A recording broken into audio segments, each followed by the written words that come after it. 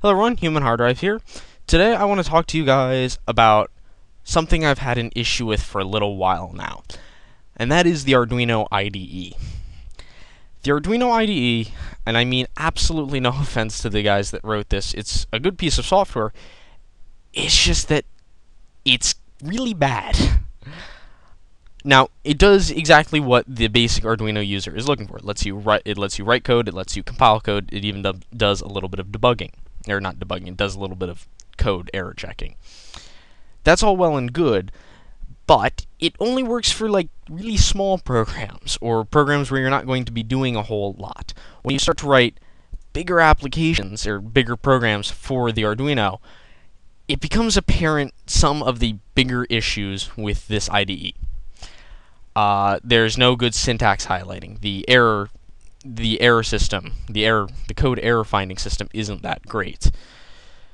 There's no dictionary, there's no autofill. It's just bad.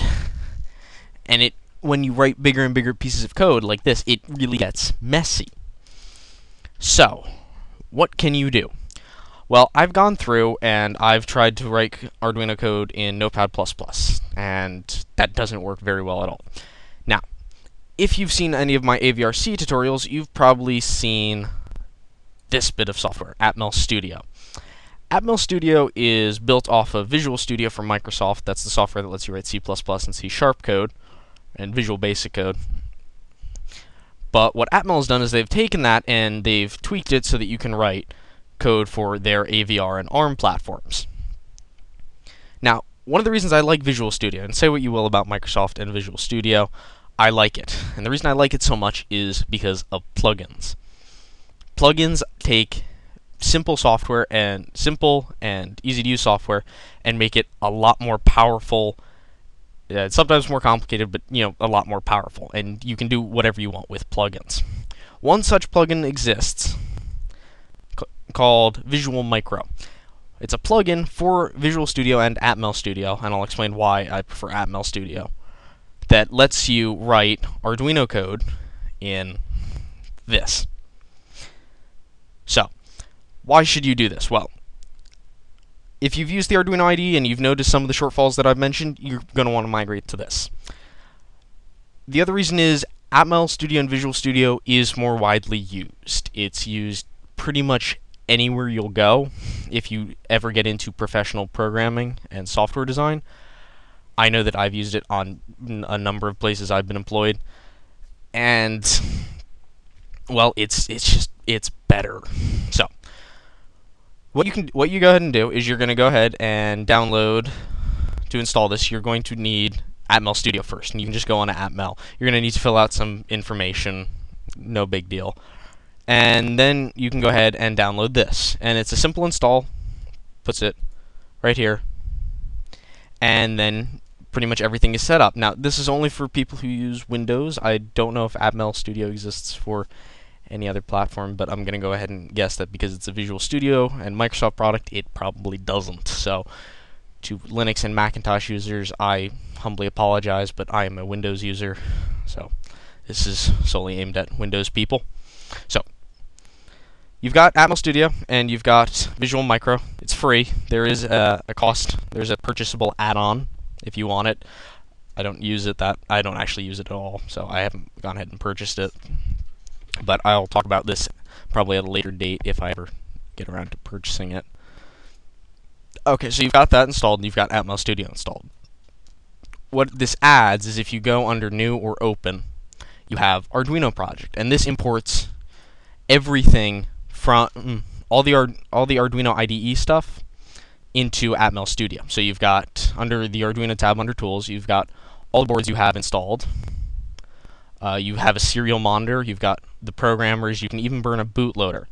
Only drawback is you can't see the example files, which was something kind of nice about the Arduino IDE. You just go under File and Examples, but if you know where all those example files are, they're not that tricky to get from Atmel Studio. So, why did I say you should get Atmel Studio over Visual Studio? If I open up an Arduino project, I will show you. And it automatically imports your sketch folder. So I can just open up a project, or I can open up anything, and I can just open up the INO file, and we'll go ahead and load it. And there we go. So why Visual Studio? Well, it's this thing right here, Visual Assist X. Visual Assist X is a plugin for Visual Studio. If you get it with Visual Studio, it costs money. It's built into Atmel Studio.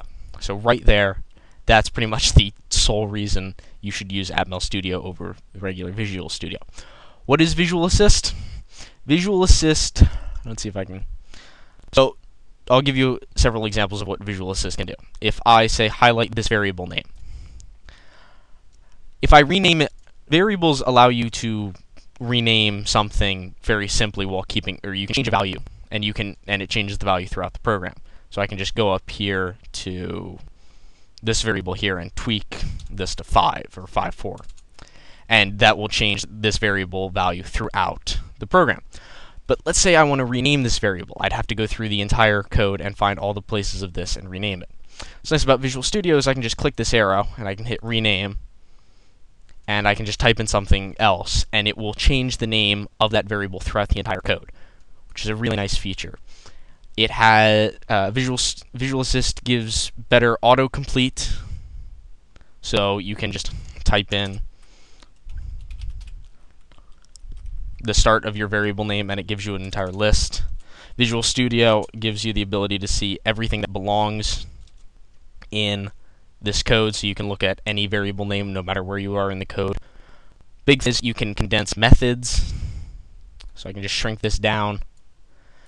So Visual Assist and Visual Studio is definitely the better way to go from the Arduino IDE. It just gives you a lot more control. Oh, debugging. I mentioned debugging. If there is an error, really wish I had created an error. Oh, I guess I'll rename that. Oh, I'll screw that. Function AS was not declared in the scope, so I can just double click on that and it takes me immediately to where it is. The Arduino IDE doesn't do that. Now, if you've ever had a problem debugging code, that is probably enough incentive to do this, because that is a huge pain to deal with. So check this out if you haven't. Again, Atmel Studio is free, Visual Micro free. Try this for a week, and I guarantee you will love this more than the Arduino IDE and use it a lot more often. So I'm Human Hard Drive. Thanks for watching.